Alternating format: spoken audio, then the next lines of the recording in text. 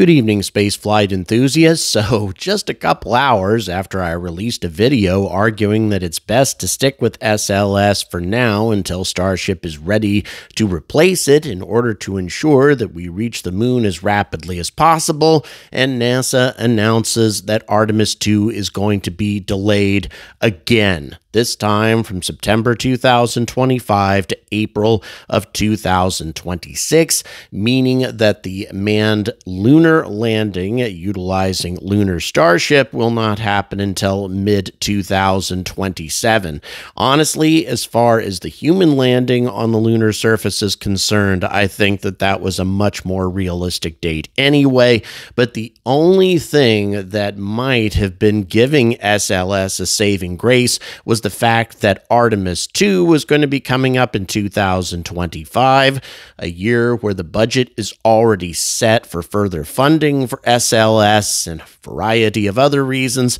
that would make Jared Isaacman a little less likely to cancel SLS until at least that mission goes through. NASA seems to be blissfully unaware that every one of these delays means that a radical change to Artemis is almost certainly going to happen. Bill Nelson just had this to say, quote, "Space is demanding, and we and our industry and international partners need this time to make sure that the Orion capsule is ready to safely deliver our astronauts to deep space and back to Earth." Now, after an extremely in-depth study of Orion's heat shield and its performance during the re-entry from a lunar trajectory, which is a very, very difficult trajectory to re-enter from just because of the velocity involved, it has been determined that the trajectory will have to be changed to something a little bit more gentle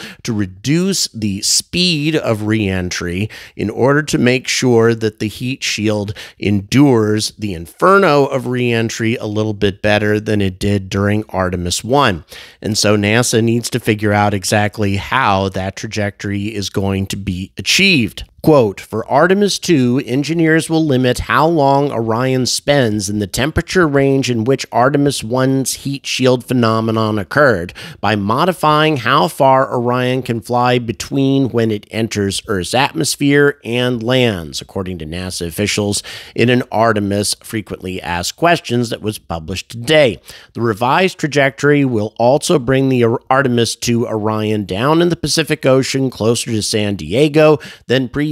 planned, meaning that it will be easier to get help to the mission's 4 astronauts if anything goes wrong during re-entry. Artemis 2 would have been delayed by a year or so to late 2026 if a new heat shield replacement had been required, but according to NASA, that isn't needed, at least not for this mission. Quote, "The updated timeline for the Artemis 2 flight is informed by technical issues engineers are troubleshooting, including with an Orion battery issue and its environmental control life support system. The heat shield was installed in June of 2023, and the root cause investigation took place in parallel to other assembly and testing activities to preserve as much schedule as possible," unquote. Again, there were some quotes also from the astronauts who were supposed to be going on the mission, talking about how they need to be as thorough as possible and as safe as possible to make sure Artemis 2